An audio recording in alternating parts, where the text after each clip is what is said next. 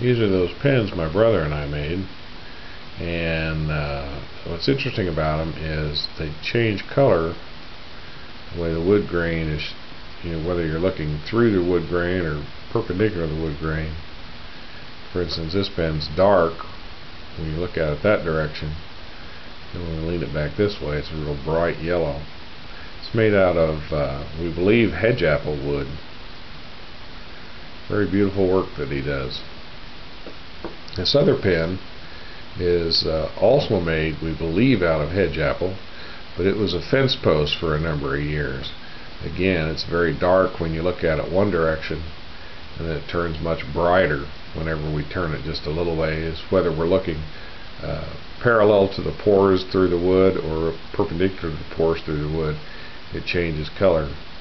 This one also has a bit of a crack in it right up here where the wood was, and we were unable to get that completely out, but that kind of gives it a little bit of character.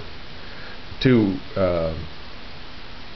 little rings of wood there in the center are, I'm not sure what kind he told me that type of wood was, but again, there you can see it turning dark and back to light.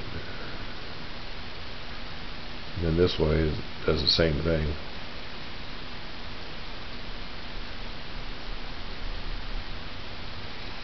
It does very good work.